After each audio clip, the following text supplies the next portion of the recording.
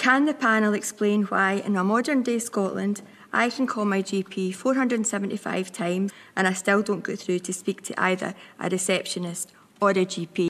The fact is, GPs are not part of the NHS and that they are independent of the NHS and are funded to and contracted to do work.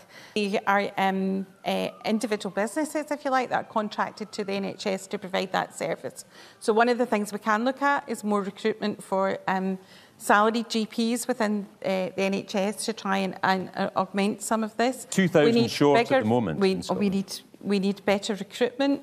That's all a model that is really challenging going forward. Well, the BMA say one in 4 GPs in Scotland are thinking of getting out in the next 2 years. Monica Lennon, what do we do about this? Well, first of all, Jacqueline is owed an apology. And I know maybe Claire can't speak for the government, but you are the party of government. The reality is there are far too many people right now not getting the care they need.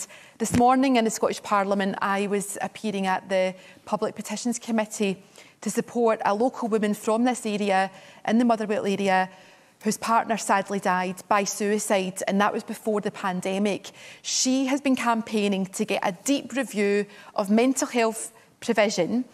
This was a crisis before the pandemic happened in terms of workforce planning and resources for the NHS.